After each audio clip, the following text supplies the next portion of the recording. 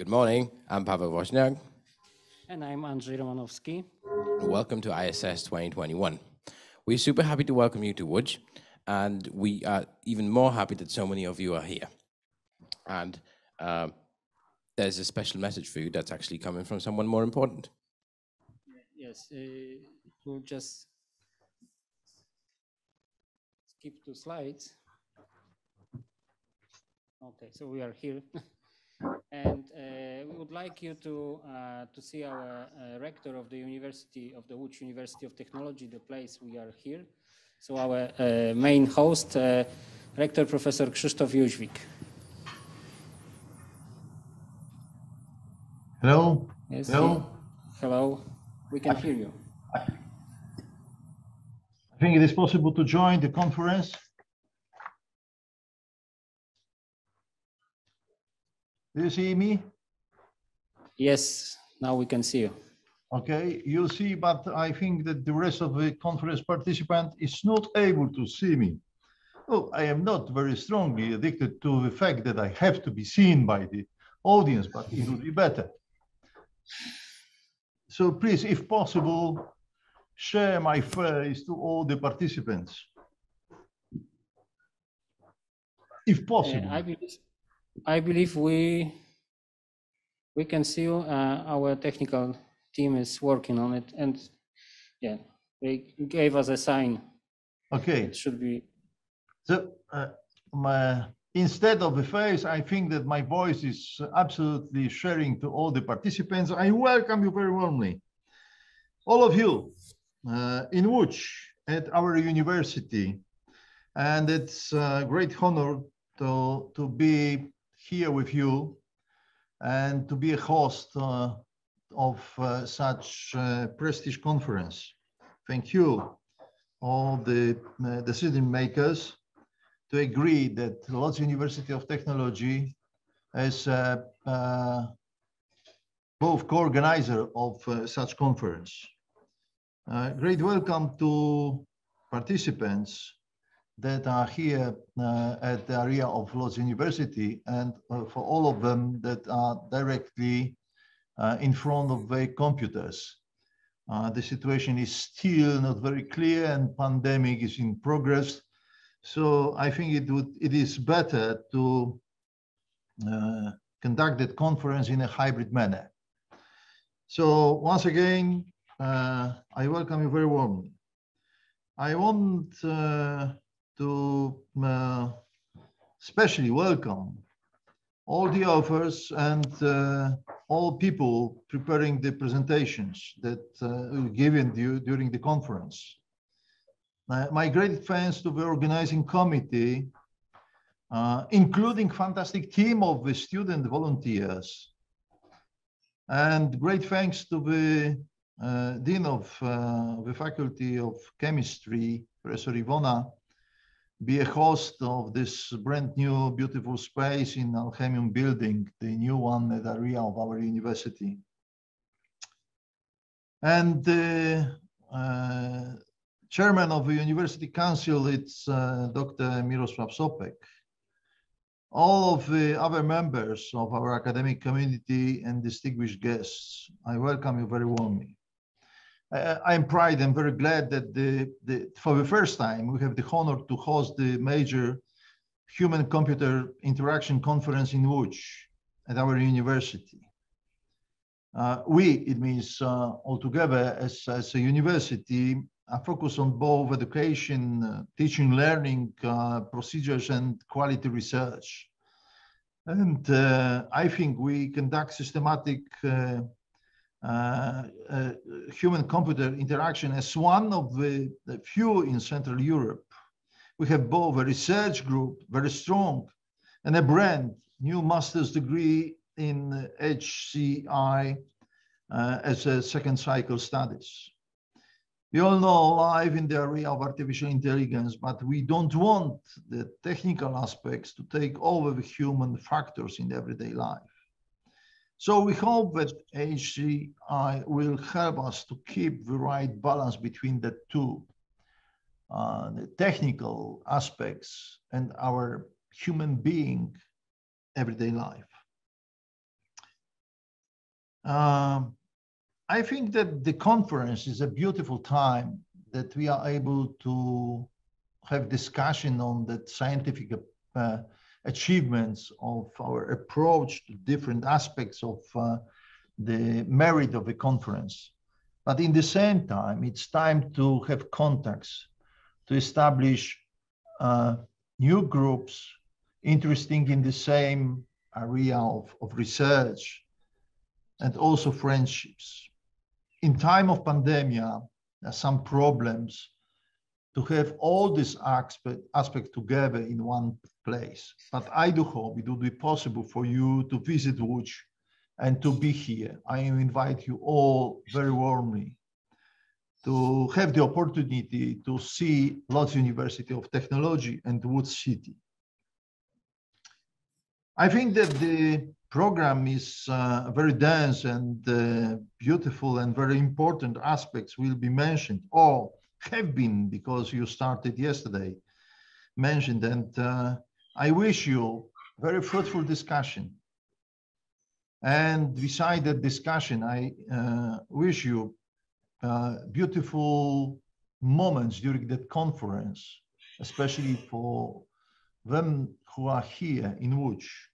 Enjoy your stay in Łódź, enjoy the conference, and enjoy our university. All the best for you, and thank you for inviting me to have the possibility to give a short speech to all the participants of the conference.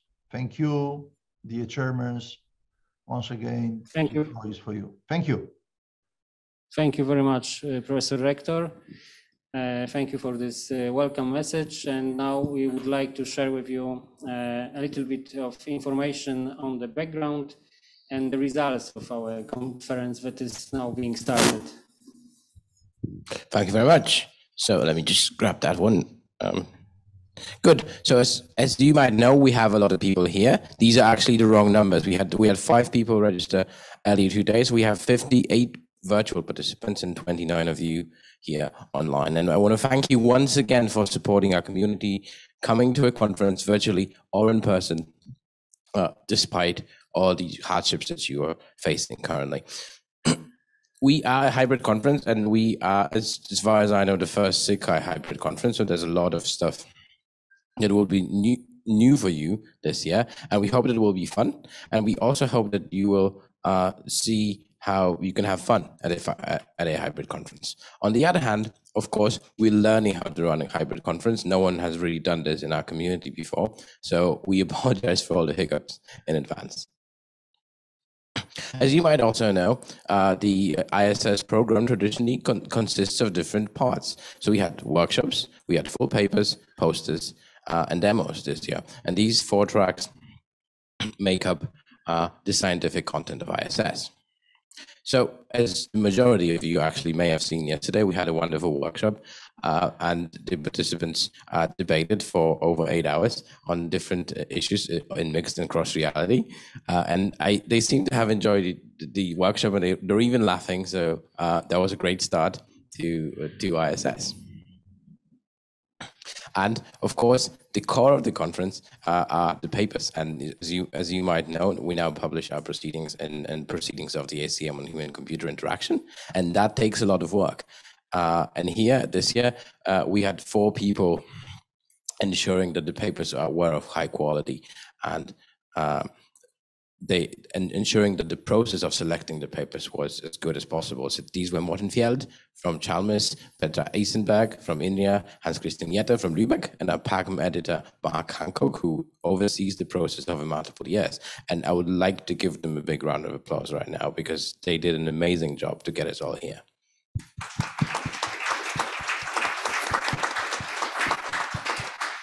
And to give you a scoop of what's coming up and talk a bit more about the papers programs is Christian.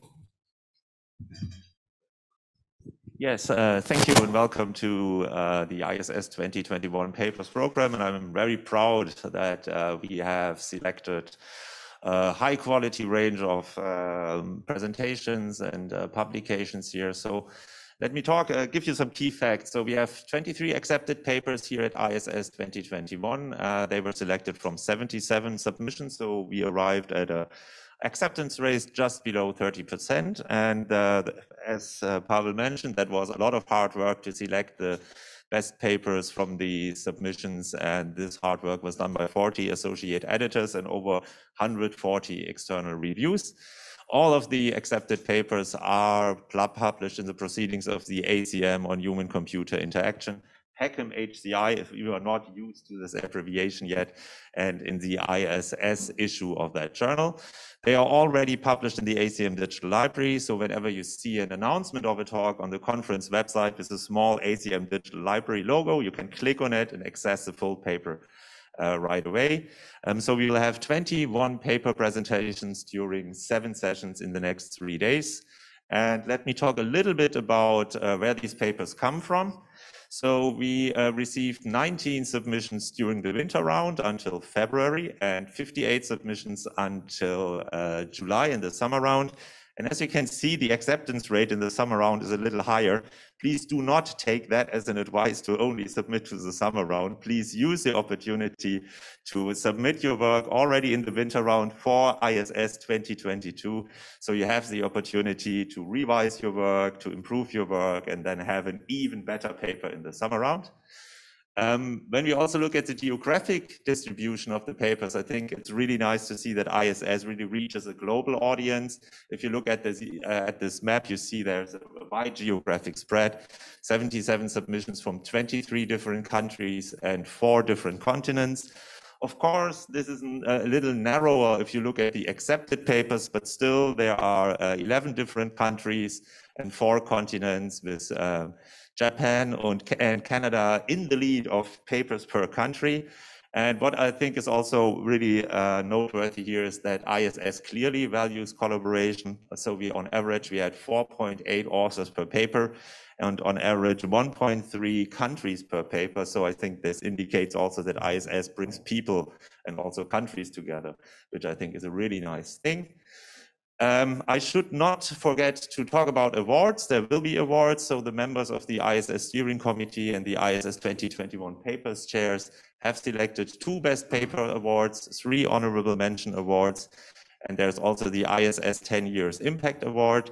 So the best paper and honorable mention awards will be announced during the conference dinner on Tuesday evening, and there will also be the 10 years Impact Award being announced today during tonight's town hall meeting. So please don't miss those interesting events. Okay, and with that, I'd like to hand over to Pavel again. Thank you very much, Christian. So as you might recall, in early years in ISS, we've had a track that we called application papers. And with the move to PACM, we sort of lost that because there's a different process required for PACM. So what we tried to do is we tried to bring back the interaction with practitioners to our conference. And we did get a case study track going. And we got one amazing case study that you will see later today. And hopefully we will return to having more and more practitioner involvement in ISS. We also have our traditional adjunct program, so demos and posters. And this year we have 7 posters and 2 demos, and you will be able to experience them in the demo and poster session later today. And we've prepared different kinds of possibilities for you to meet and interact with the authors. So don't forget to come to the poster reception today. There will be food as well. So I think there's a chance you might actually enjoy this. And of course, at this point, I would also like to thank all of our chairs who managed to get us a lovely program in case studies, posters, and demos. Okay, so safety, your safety is our priority. So please take your time to think about COVID protocol, COVID safety protocol. This is obligatory to wear protective masks in all the buildings, inside the buildings. And please use the disinfection stations to disinfect hands at the entrances. We are actually running a little bit of out of time, so we will go further. As you already know, this is a hybrid attempt to conference for the very first time, both for us and probably for you. We will do anything possible to include anyone here on site and on the Zoom. All the session will take place on Zoom. There will be possibility to post your questions on the chat. We, with our fantastic team of technical guys, will try to post the videos of the talks as soon as possible after the sessions. And you can also be able to post questions after the sessions as YouTube comments to these videos. The only in-person only event not transmitted will be tomorrow's conference dinner. For those sitting in this room, there is an important thing. All of the seats are equipped with microphones, and there is a button to unmute and mute when you would like to ask questions. So probably you will enjoy this thing after the first session. So if you want to get a question and you want the virtual people to actually hear it, you have to press the button. And most importantly, you have to press it again when you're done with your question. Yeah, we also have a nuclear option with a superpower button here to mute everyone. So whenever you hear this sound, it will be, all participants will be muted. We also, as our rector said, would like to give you a chance for some social activities. First of all, today we'll have a poster and demo reception in the afternoon. Tomorrow we are going to visit another nice area of our city for the conference dinner in the old factory. We have a lot of old factories refurbished to new challenges in our city. And we also prepared 2 guided tours today and tomorrow. They will start at 1:30, 1:30. So if you would like to join these, and I hope you will have time and would like to do it, please be punctual. Maybe I will hand it to Pavel now. So another very important aspect of conferencing, both virtually and in person, is respecting each other. And as you might know, our organization that's organizing this conference, BCI, and its mother organization, ACM, they have a very strict policy against harassment and against not respecting people. So we would just like you to remind you of this, and most importantly, remind you that in case anything happens, in case you experience any inappropriate behavior, it's very important that we talk about these things in our community, and it's very important that we report these things in this community. And Marit, our diversity chair, is here. If you want to address any, she's over there. You can, and for those of you attending virtually, it's probably easier to address her by email. Also, if you would like to address any concerns anonymously, you can you can also contact us by email. And if you would like to talk to any of our chairs about any issues, we are always there for you. There's no space for any kind of inappropriate behavior at this conference. The other place where you may get help, and this not only applies to inappropriate behavior, but all kinds of concerns like being lost or needing food or coffee, our student volunteers. And we also got them lovely T-shirts. So if you spot that T-shirt, and if we have people in T-shirts, can I have them stand up for a while? I can see Jakob is over there and Michael is over there. So these are the people that will give you help if you're lost, or if something's wrong, hopefully not much, they will come and to your rescue essentially, and they are there and always happy to help and always with a smile. Thank you so much. Don't forget that we're on social media. We're putting stuff on the social media very regularly. Social media chairs Sarah and Laya are out there posting all kinds of stuff. But if you post your own stuff, don't forget a hashtag. Don't forget we have a Twitter handle. Don't forget we're on Facebook, so that also the people who are not here in the room can get a glimpse of what we're up to.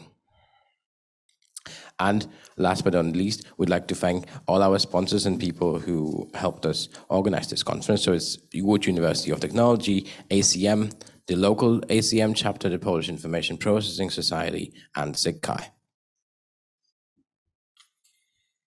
Thank you, Paweł. We are a little bit, delayed, but I'm concerned because we are eating the time devoted to our magnificent speaker, the opening keynote speaker, Professor Włodzisław Duch. I have a long list of his achievements. I would try to short them down a little bit, but I need to say a few words. Włodek Duch is a head of Neuroinformatics and Artificial Intelligence Group at the University Center of Excellence for Dynamics, Mathematical Analysis and Artificial Intelligence at the Nicholas Copernicus University in Poland, in Toruń.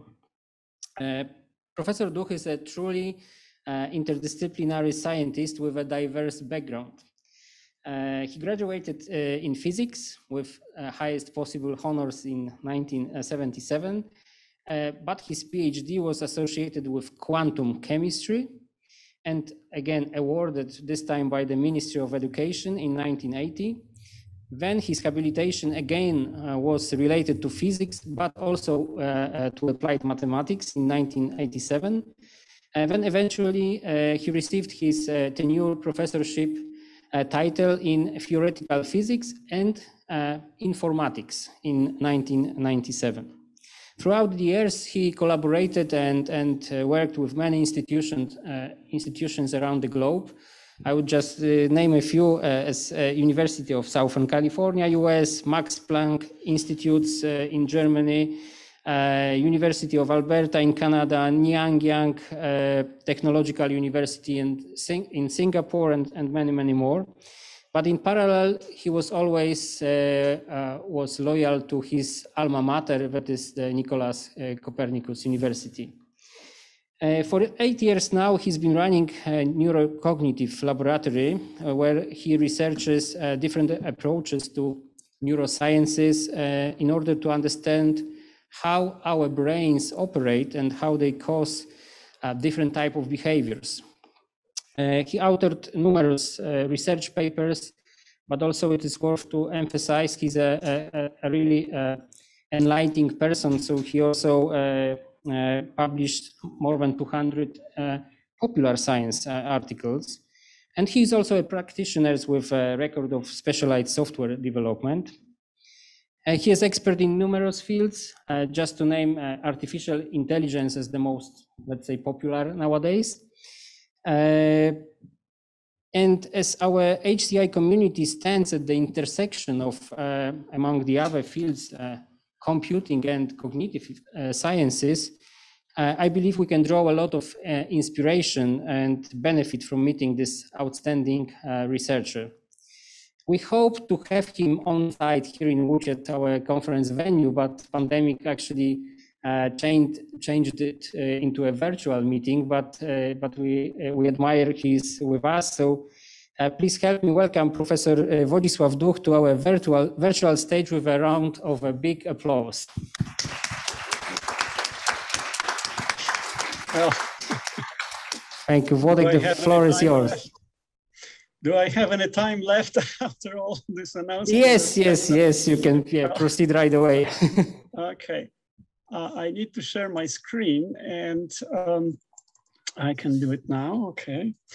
So I'm very sorry that I'm not with you today, but you know, my last name in all Slavic languages is Duch, which means a ghost or a spirit. So it's very appropriate that I appear in the virtual space today. And I'm very happy to hear about this HCI activities in Łódź.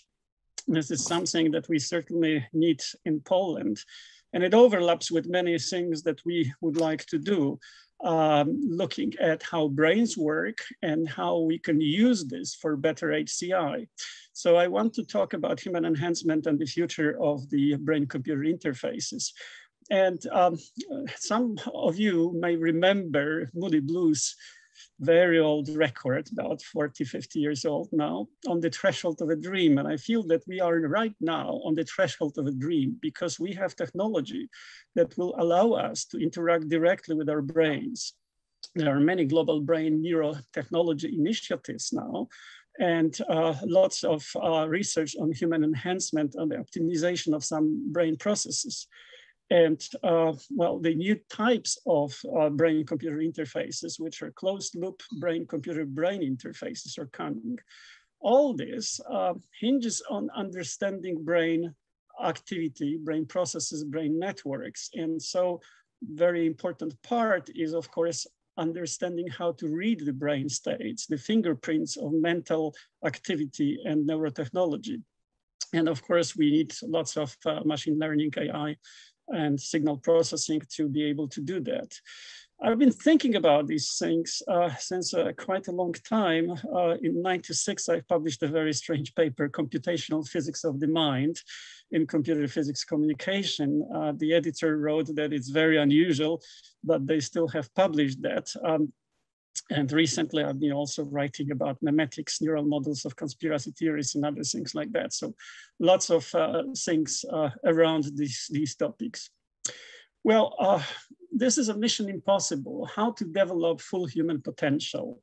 The neurocognitive approach is to understand the brain, that is the diagnostic part, to see how brains work, especially those that are damaged or underdeveloped somehow.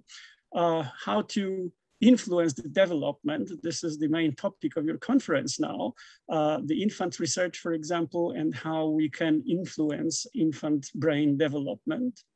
Increase the efficiency of the therapeutic procedures and all kinds of procedures that influence our well-being. And then sometimes we can consciously control our brain states, especially if we suffer from some disorders. And then, of course, some of this knowledge is going to help us to create artificial brains. So there are great opportunities, lots of dangers. And you can think about what we try to do in the description of Daniel Kahneman, who's got the Nobel Prize in economics and has written a very nice book, Thinking Fast and Slow, that there are two systems. One is this fast, automatic, emotional, stereotypic, rigid, associative, responsible for perception. Lots of processes that go on and are subconscious.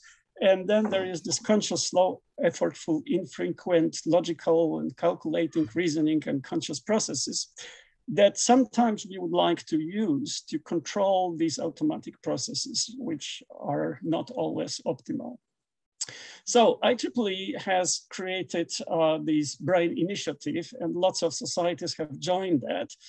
Human Brain Project has been the flagship project in European Union since 2013. €1 billion is devoted to development of the Human Brain Project. In the US, the Obama Brain Initiative has started about the same time, and it has the acronym brain research through advancing innovative technologies, neurotechnologies. So lots of things going around these neurotechnologies now that can actually help us to interact directly with the brain and the environment. The mission of IEEE Brain is to facilitate cross-disciplinary collaboration and coordination to advance research in the development of the neuroscience and neurotechnologies of all sorts. So many companies have joined and many societies of IEEE, including Computational Intelligence Society, which was my society where I was mostly active. But most of the societies of IEEE has joined, and ACM also is contributing to this effort. Microsoft is also contributing, creating all kinds of new technologies for people with some disabilities. So human enhancement and optimization of brain processes can be, well, very simple. For example, we wear glasses, all kinds of glasses. But some people wear actually hearing aids, and some people have cochlear implants, which are directly transmitting the sound into their nervous system. And some people are using all kinds of rings and maybe watches and other things. But more sophisticated things are coming, like artificial retina. And things like the deep brain stimulation, etc. So improving senses, eyes, ears, touch, balance, memory, and attention skills. this is all enhancing our perception. One thing that we've been working on for some time now is technologies that can sharpen your brain.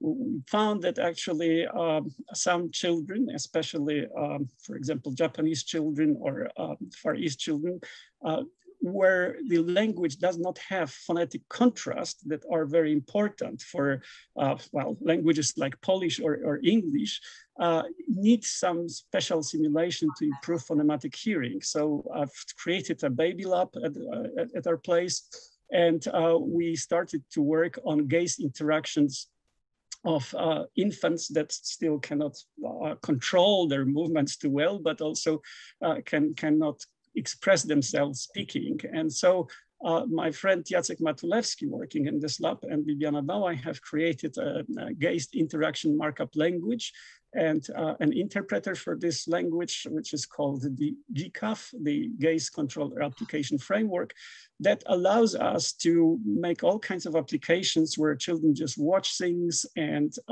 initiate certain stimuli, which then we can observe whether they interpret correctly. And this gives us kind of a feedback and chance to actually create environments that can stimulate children and help them to develop their potential, especially related to phonematic hearing. So this grew up into a system that is now used for people who are paralyzed with various disabilities, spastic people, people that were walk up from coma, for example, and we have applications like MoveEye that allows them to control YouTube and select different things. And we've tested different kind of keyboard types, including molecular keyboards and two-step keyboards, etc. Some of it has been presented on the eye tracking conferences and CoGain conferences, which are very much related to human-computer interaction. But this is still one application related just to eye tracking. Lots of other applications that you may find now relate to different senses. For example, some people fall because they don't have enough stimulation from their feet or the soles of their feet. And so people have invented this vibraphotics kind of soles that will vibrate and give people more information about the pressure in your feet. And so they can control their movements and don't fall that frequently. But in some cases, you have problems which are related to peripheral neuropathy. So the nerves are not conducting signals up the body from the soles. And so people have invented these walk scenes, which just send information from the pressure sensors in your shoes to, well, somewhere above the ankle.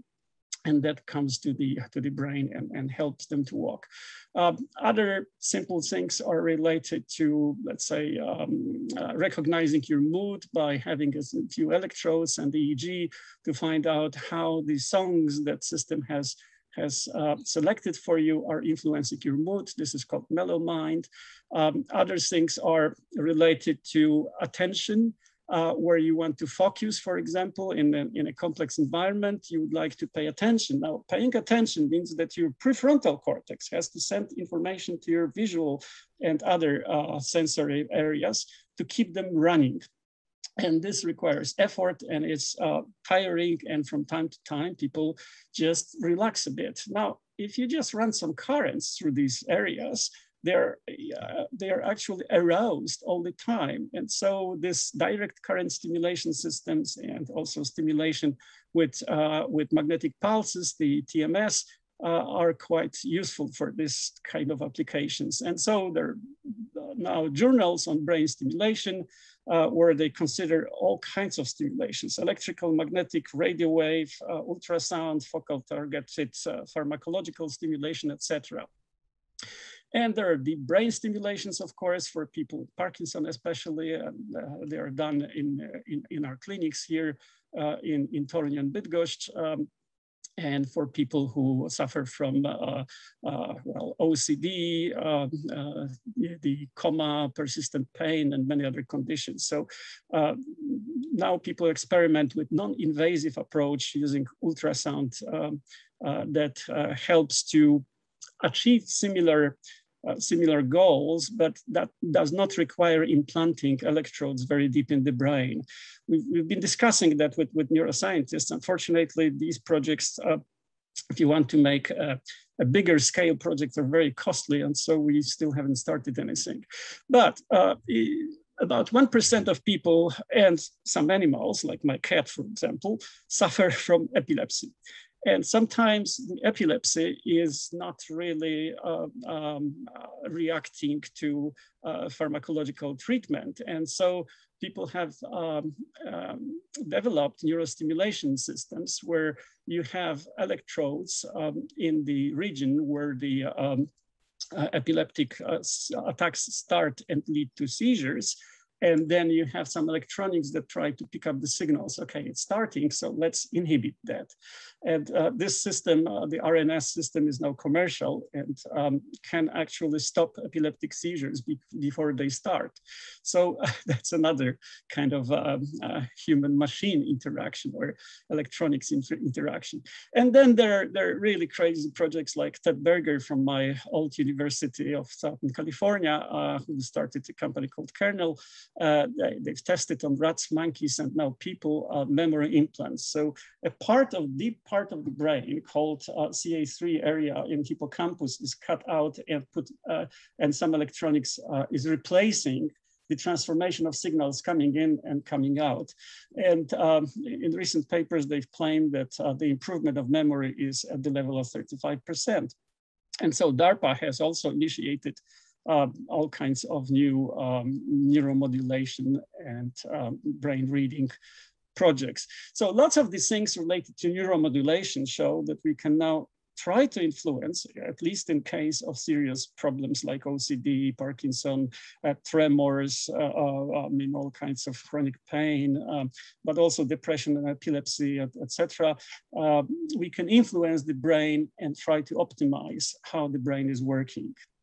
Okay, technology is developing, and one part of it, which is the oldest part, I've written a paper on that in Popular Journal 40 years ago, is called neurofeedback, of course, right? So we need to show people through the senses, stimulating their senses, what happens in their brain.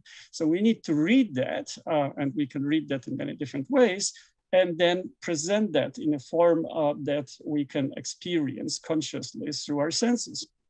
And neurofeedback may actually repair your network if you just put people in the scanner. Unfortunately, the scanner, is rather a costly device, about $2 million. And then, of course, using it is also quite costly. Then you need a supercomputer to run the real-time reconstruction of what happens in the brain. Then you have to extract the signals from the measurements, and then calculate how much information flow or how strongly synchronized different brain areas are. And you can find out which brain pathways are not sending enough information, create some kind of index and present that in a way that people can recognize consciously. And that is a kind of neurofeedback that is really quite helpful and works. There are two kinds of neurofeedback that we would like to have. Right now, the neurofeedback that people have with EEG is basically based on the power, like alpha or theta bandwave power. But this is an old technique and not very effective. And in the meantime, people working on fMRI techniques have come up with what they call the DECNEF. This is the work of Kawato group in Kyoto. And in this case, they look at the targeted activity brain pattern of healthy people, compare that with people who they would like to change this activity, and then give the index, which is based on similarity of how far are we from more optimal brain activity patterns. And this is decoding the local activity or regions. And the other one is that we would like to have a stronger connectivity between different subnetworks in different parts of the brain. And so the connectivity neurofeedback is something which is also very useful. And unfortunately, it works quite well for treatment of some disease like autism, depression, schizophrenia, etc. But it requires a scanner, and it's a kind of neurofeedback based on functional magnetic resonance. So people thought about this idea and called them closed loop systems. In closed loop systems, we have to record what brain is doing, decode that somehow, encode stimulation, and stimulate the brain. And this can have lots of different applications, of course, like controlling the artificial limbs, etc. But it can also help in neurofeedback treating different brain disorders. Lots of things that we can now use, mostly currents, so the transcranial direct current stimulation systems, which are relatively inexpensive, and then transcranial magnetic stimulation systems, which are a bit more complex and requires lots of power in these coins. And also people are using the vagus nerve stimulation, which is just in the neck, peripheral stimulation, and try to use ultrasound, laser, etc. Lots of things that we have at our disposal.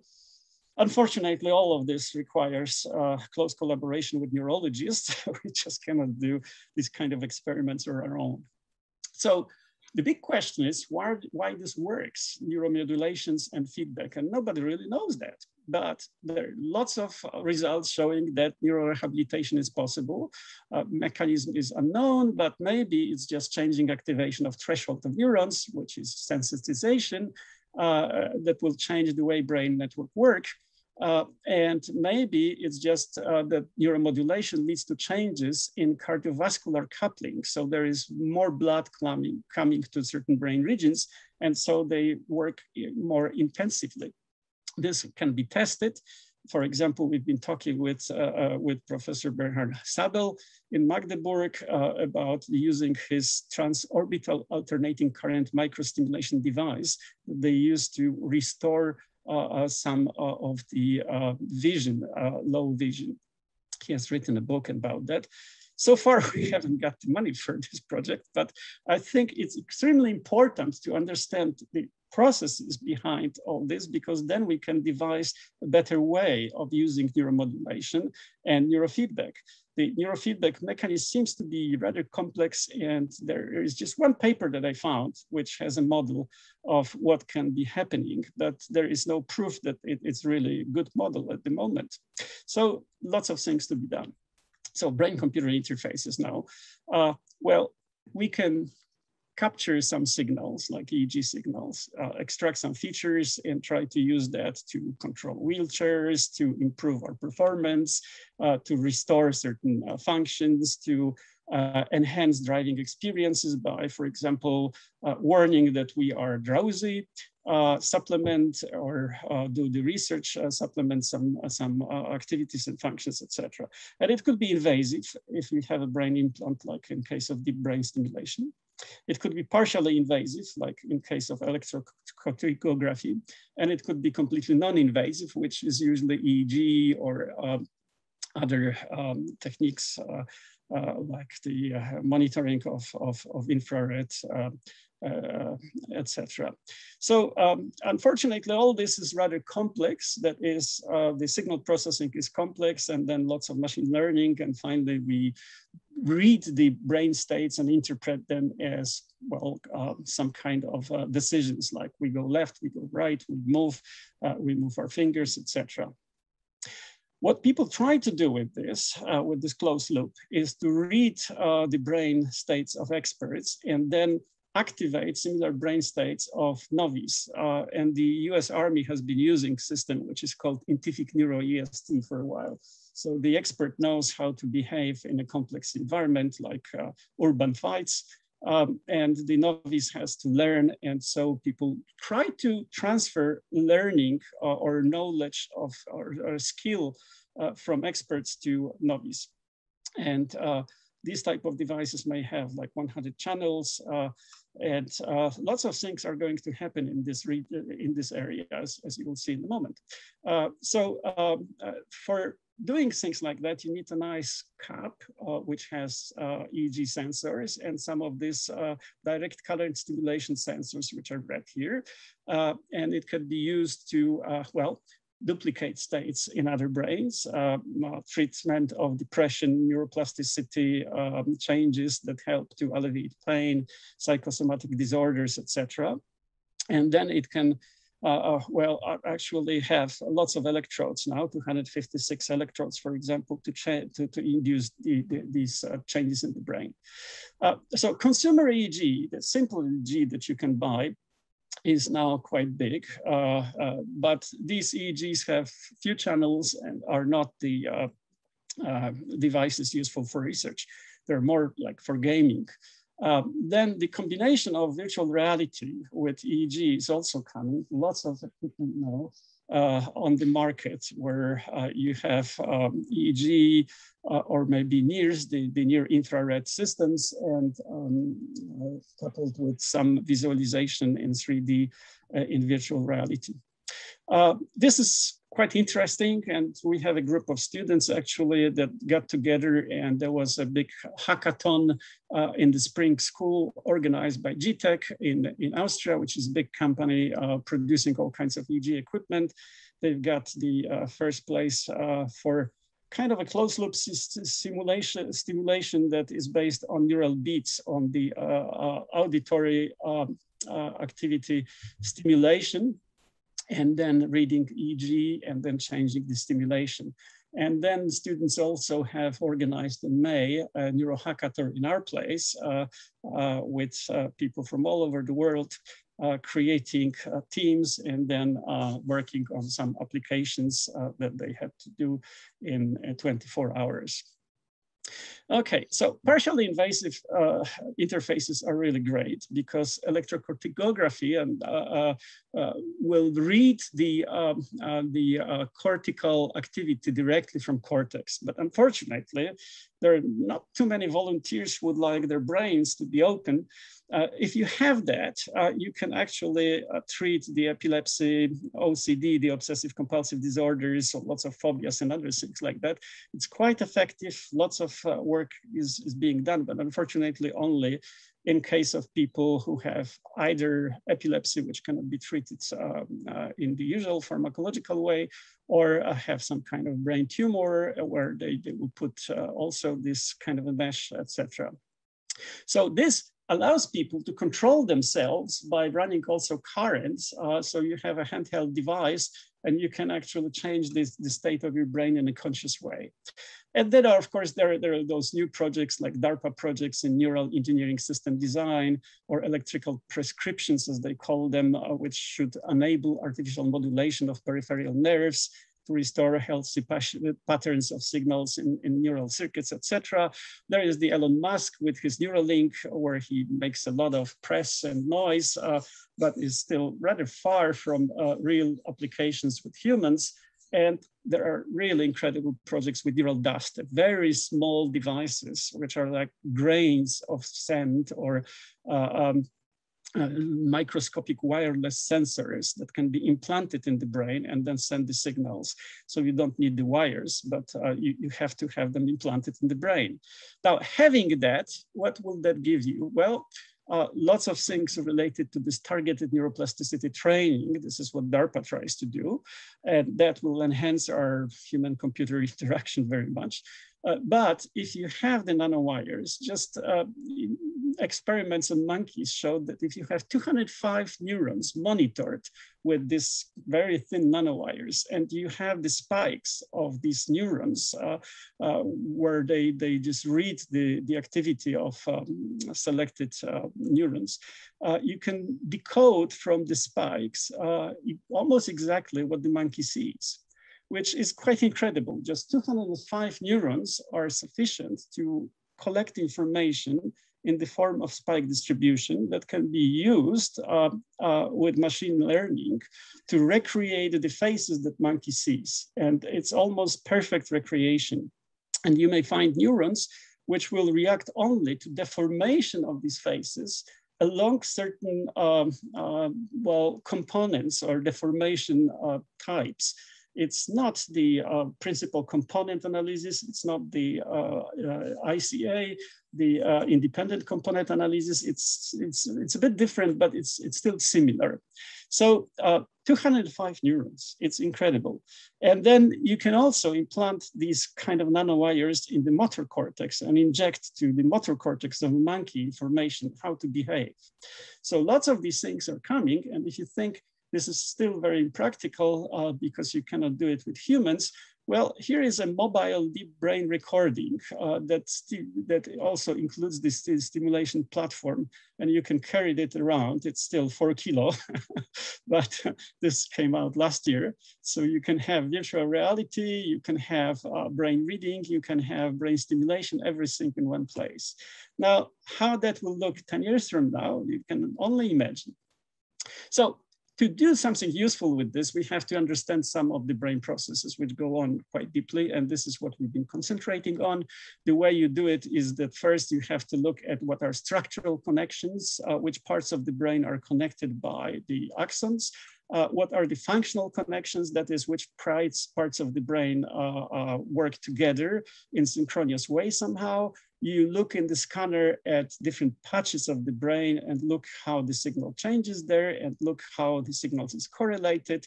You look at the correlation matrix, you simplify that because there is lots of noise, and create kind of graphs that show you what connects to what and how these subnetworks are activated depending on the task. This is what people have been doing. And with the structural connections or functional dynamic connections, they find that there are big differences between people with, for example, autism spectrum disorder and the control people. This is the control, this is the autism. You see lots of very weak connections. And some other diseases like tuberous sclerosis have even less strong connections and look very bad. And so we know that analyzing connectomes, analyzing these connections, we can find out that certain things are wrong. We would like to increase the information flow where it's very weak. And so people in Japan have shown that if you have people with, let's say, autism spectrum disorder and typical people, you just look at this correlation matrix, you look at where the information flow is weaker or synchronization between which parts of the brain is weaker in case of ASD, and you can combine this information and have an index which allowed them to have 85% of accuracy predicting which patient is typical and which has ASD. And they just took the same system to US to very different population, different scanners, etc. The prediction is slightly lower, but it's still 75%. So we can have indices which are based on the information flow in the brain that can objectively tell you how strongly this activity of the brain is connected to some things like ADHD, the ASD, schizophrenia, major depression, and other things like that.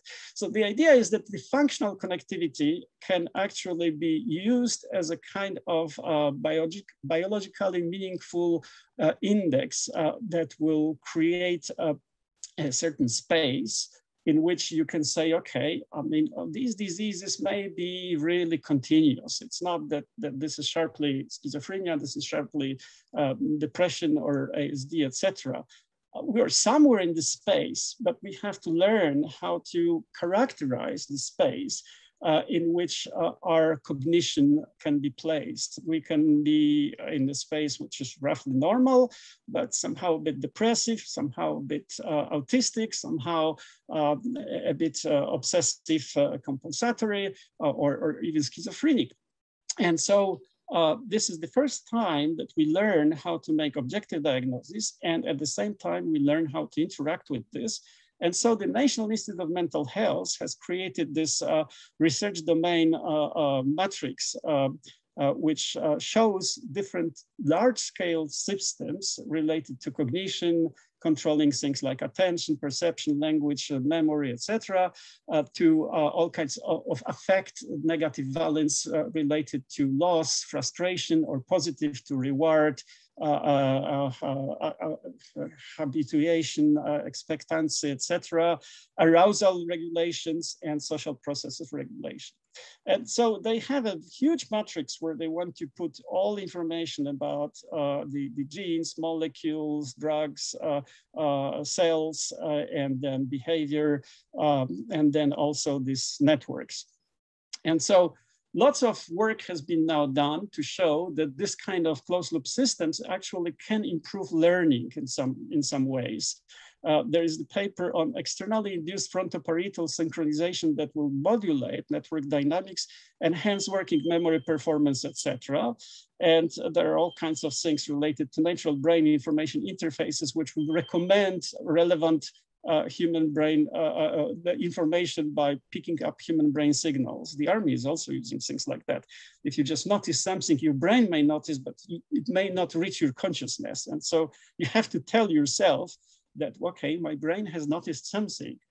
Lots of other papers that I don't have time to talk about, but basically trying to synchronize better the frontoparietal areas in the top of the head and the front of the head will increase the working memory capacity and will increase your ability to solve problems. This has been demonstrated by synchronizing these processes with alternating currents directly. So this is a very nice direction for learning. So to understand that better, we have to understand what kind of a subnetworks do what kind of things. And people came up with this scheme now that there are many subnetworks, like subnetworks that will determine the salience of the stimuli of what happened, including the internal stimuli, the auditory, visual, and other sensory stuff, but also things related to ventral attention, which is just kind of automatic. If something happens, that draws my attention, but also the dorsal attention when I want to pay attention to something. So it's voluntary. Lots of things related to this. And then it seems like information flow between these different subnetworks is controlled by the frontoparietal flexible hubs. So people have identified many of these networks. For example, if you don't do anything, you have activity in these two parts basically, and this is called the default mode network. Your thoughts are about yourself, your situation, relation with other people, work that you have to do, etc. But if you are focused on doing something, the central executive network is turned on and inhibits the default mode network. And then if something happens and the salience network will determine that this is something you have to pay attention to, you have the activity in these yellow regions here. Okay, so we thought that we cannot do it with the EEG because this is quite different type of signals that fMRI gives us. But in 2015, our friend Jurek Bodurka unfortunately died a few months ago. He was a director of a center in Tulsa, Oklahoma. Has shown that actually you can, by making a clever processing of EEG, you can extract similar activity in the brain regions as you can do with fMRI. And then several other people followed, and it seems like we know now how to get, it's still very difficult, but we know how to get this activity characterizing what happens in the brain.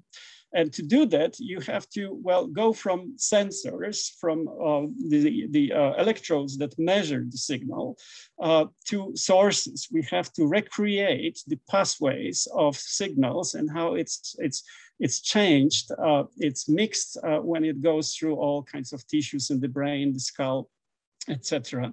Again, lots of mathematical signal processing systems. Loretta is perhaps the most famous one. We've recently also published our own toolbox called SubFunSim, which has some, at least theoretically, has some very good properties. And we want to show that it is really better than others, of course. And we work on all kinds of approaches to brain fingerprinting, as it's called. And this is, we try to read information about what happens in the brain from EEG, from fMRI, and there are several approaches to this, like analysis of microstates, task-dependent modes in fMRI, what is called contextual connectivity, etc.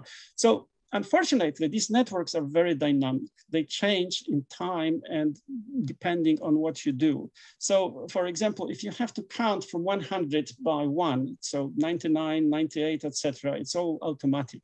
So you see that then there is lots of this local activity in the default mode network, because you can still think about yourself and just counting goes on without much effort.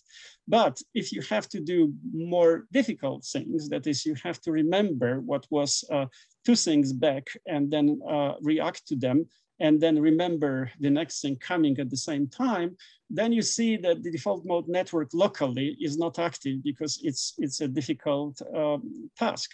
This has been shown by Karolina Finz, who is in our group and has made, this was a part of her PhD.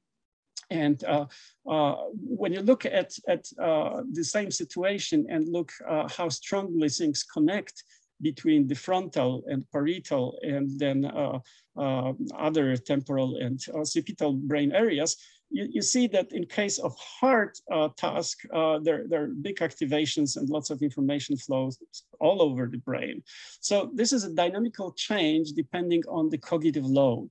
And another thing is that if you train your memory, for example, this was based on 6 weeks training with harder and harder working memory task, you find that the control people have not changed almost at all. This yellow part is this frontoparietal synchronization network. But those people who had to use their brain in hard situations where the frontal and parietal area have to synchronize are here much more red, which means that there is more brain areas which became parts of modules synchronized together. And so we have done quite a lot of analysis with fMRI, and it has been just published last December in Nature Communications. Another approach is just to focus on brain region and look at the spectra produced by the activity in there. This is called spectral fingerprinting. And quite recently, a paper appeared. Unfortunately, we have not been the first to look at that, where they could actually distinguish 2 subtypes of major depression and 2 subtypes of PTSD. And it looked like there's a subtype which is quite different and reacts in a different way to TMS, to this transcranial magnetic stimulation procedures, etc. So we work on the packages that will allow us to analyze what happens in the brain. You can see here the recurrent patterns plots, and then based on the short-term Fourier signals, and then the information flow here. So I hope we'll get the system running within the year. So just to finish, neuroscience has now strong influence on artificial intelligence and HCI. And then AI also is very important for neuroscience. Hasibis, who is the head of this deep brain Google company, has written with some colleagues the neuroscience-inspired artificial intelligence paper in the journal Neuron. Yoshua Bengio has written the consciousness prior paper. So people talk about all these different things from the point of view of models and understanding what brains are doing. The long short-term memory that Jürgen Schmidhuber came up with is now providing insights for development of working memory, gating, maintenance, etc. So the language that neuroscientists use comes from neural models. And then AI systems have been inspired by understanding of neural models, visual attention, complementary learning systems, models of working memory, and the neural Turing machine, synaptic consolidation, etc. So people are creating systems which have to, well, behave like the intuitive physics knowledge that we have allows us to behave.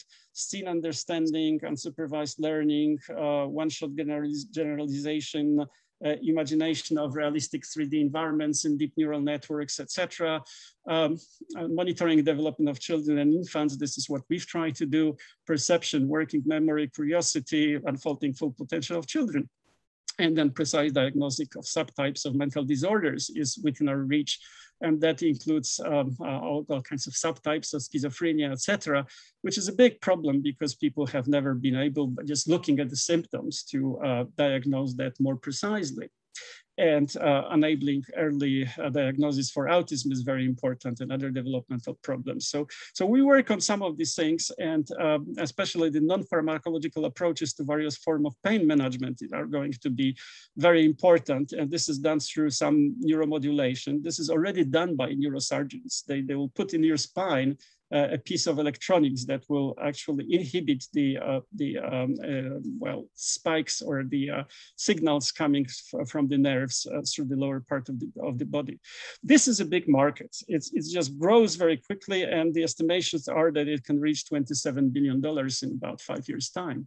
And closed loop neurofeedback for neurorehabilitation is going to be very important, targeting neuroplasticity and brain-computer interfaces that will be based on new forms of neurofeedback. And also, there are a few people working on disorders of consciousness, trying to help people to get out of coma in the hospitium that we have in Torun. There are applications in education. There are applications to improve your memory, and lots of neurocognitive technologies for general optimization of brain processes, well-being, wisdom, entertainment, etc. So we've published quite a lot of things in the past few years in journals like Nature Communication, Nature Protocols, Human Brain Mapping, Brain Imaging Behavior, Neuroinformatics, and Sensors and other patterns and other journals of the sort. This has been a part of the big project that we have, which is called In Search of the Sources of Brain's Cognitive Activity, and which has been run with people from Lenski Institute of Experimental Biology, who are really neurobiologists, experts in Institute of Physiology and Pathology of Hearing, which are in Warsaw and doing these cochlear implants, and our Center for Modern Interdisciplinary Technologies. So thank you for synchronizing your neurons. There is lots of other things that I would like to tell you, but there is not much time to go on. So thank you. Thank you very much.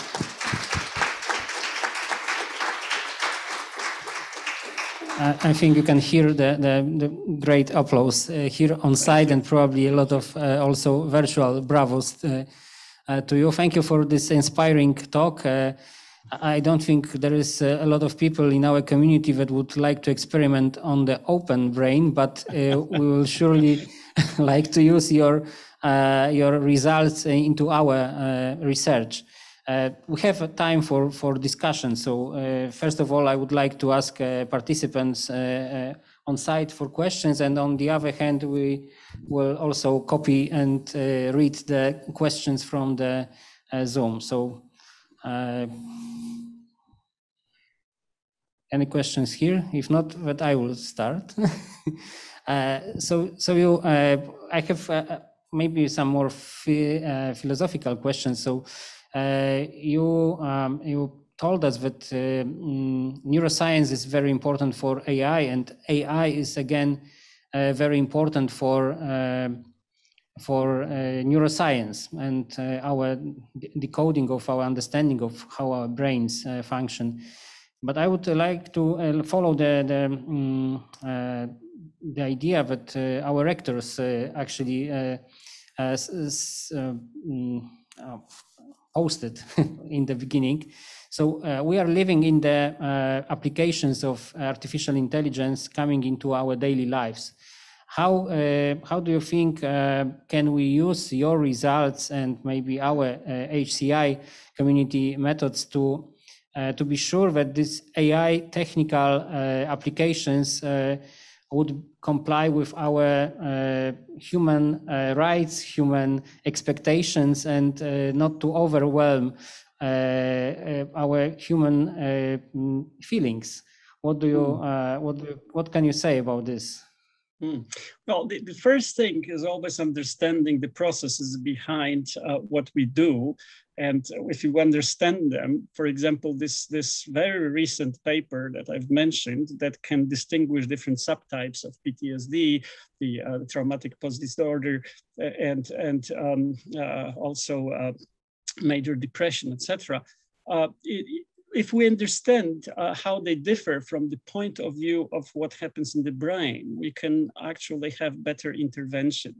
But your question is quite general, of course, and it relates to, how can we be sure that this is not going to be used in a harmful way? And of course, we cannot be sure. I mean, I don't know what the army is doing. One reason I'm very much interested in this is to try to follow what is happening in the world, because I see lots of danger. For example, this idea that you have all kinds of conspiracy theories that we can be controlled remotely. Fortunately, we cannot yet be controlled remotely unless we have all these nanowires in our brain and receivers and rather complex equipment that we will very easily notice. It's not something that you can inject into people in any way. But it's something that can be used for more effective brainwashing. And it's not very complex technique, because electric shocks have been used really to change the way people think, because they can induce new pathways in the brain. So lots of dangers that to understand them better, we have to watch what happens in the field. But I don't see how we can guarantee that the army is not going to use that in a bad way. And especially if we see what DARPA is doing. DARPA is a very powerful organization. And of course they say, okay, we want to train our soldiers faster. We want to, give them better cognition so that they could do better analytics and other things like that. This is what they tell us. But what really happens, we don't know. So I'm very much worried about potential military applications of some of this. I see very good things coming for medicine, and the idea that you may get sooner or later a cup with electrodes plus a smartphone application that will allow you to stop addictions, to stop a certain compulsive behavior, etc., is very nice. And we can probably, treat lots of people, but at the same time, you don't know what other applications people will invent, right? So there is no simple solution, I think, in this area. As all kinds of technologies, it may have a very bad consequences that we have to watch. And as we know, especially in AI now, there is lots of activity to regulate certain applications, because you cannot regulate AI. I mean, it's like regulating mathematics, basically. AI is a bunch of algorithms, and machine learning is just algorithms. So you can regulate specific applications based on these technologies. And this is certainly, before we get any commercial devices, this is certainly something that has to be done. At least the European Union is very much interested, and there have been some documents already issued. We've been asked also to express our opinion on the ethics of AI, and all these big projects that we have now in Europe in artificial intelligence. They're basically related to ethics of AI. Okay. Okay, it doesn't sound really very optimistic, but it means that we need to put a lot of effort into ethical part of our research. So I think this could be one idea that should stay with us. I'm taking a look into internet questions, but I think we had some problems, so I don't have any questions from the internet for the moment. So there is the last chance for you guys on site to ask a question. There is one question, so please use your power to put. Paweł Woźniak, Chalmers University of Technology.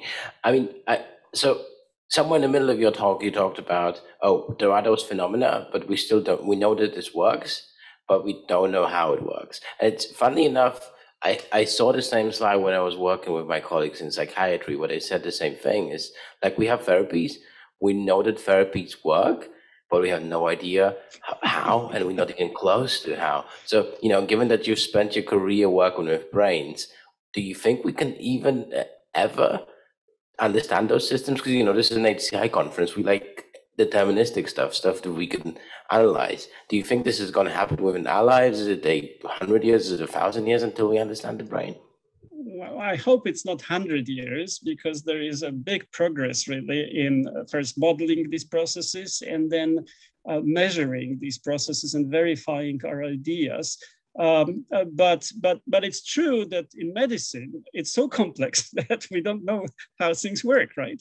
I mean, all the pathways at the molecular level are very difficult to trace even for simple drugs, but still people can now understand how viruses work, simulate that, simulate the parts that you can actually disengage somehow. In the case of the brain, my feelings are mixed in the sense that I see that when you look deeper, you see that it's a very complex 100 billion neurons connected together with 100,000 billion connections. It's incredibly complex. But when you look at that in a very rough way, you see, okay, lots of experiments showing how different brain regions activate in different task situations. So we kind of understand that the involvement of amygdala in the fear responses is a key. It's not that amygdala is creating fears.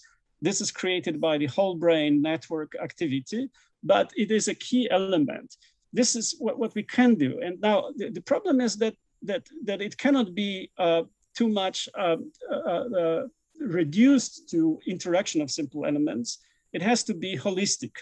Now, holistic means that at some point we'll see, okay, there are all these major brain diseases, and it's kind of a continuous space. I talk a lot with people in epilepsy, in one of the big hospitals in Cincinnati in the US. They claim that it's only half of different types of epilepsy that they try to diagnose and put into specific subcategories. But it's all fiction, because some people just want their names to be attached to certain things. And so they say, okay, this is this subtype I've invented, and it's called with my name. But the fact is that this is a continuous situation in which different parts of the brain, to different degrees, different types of neurons, regions, etc., may actually create a specific kind of epilepsy, which will have very different manifestations.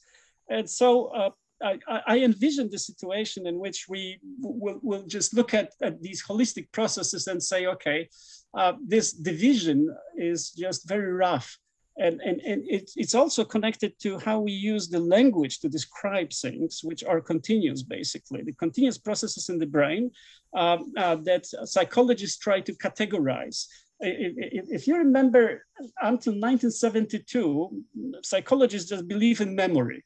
And then suddenly Tulving came and said, oh yes, but the episodic memory, the autobiographical memory, and the memory for facts, which is the semantic memory, are two different things. And then they came up with this idea, yes, procedural memory is still a different thing. And then the recognition memory is quite different thing, right? So there are lots of brain processes which contribute to memory of something. And now we have 10 different forms of memory. So we try to use the language, which is more and more specific and is attached to a certain, is connected to a certain brain processes. Can we do that with the diseases and understanding of general behavior? Only to some degree, I'm afraid. So we have to rely on simulations and systems that will simulate what brains are doing. And then we can create better human-computer interaction, knowing how the system will respond. And this is what people do in molecular biology, where they have now simulations of microbes, very detailed, of all the metabolic processes, genetic processes, etc. And then they can simulate what will happen when a certain drug comes and changes that. This is the future, I guess. Thank you very much once again. So a last round of applause for Włodek. Thank you very much once again for joining us. Actually, in Poland, we traditionally are quite flexible, but I know that the next session chair is from Germany, so we need to conclude this opening ceremony now. And once again, thank you for joining us virtually. I don't know if we have time for a coffee break. We will do 11:35 back in here, so we'll have a 20-minute delay because we have nice food for you guys. All right, so thank you very much. So we have a short break and we are back at 11:35. 11:35 back in here, please. Thank you so much. Thank you.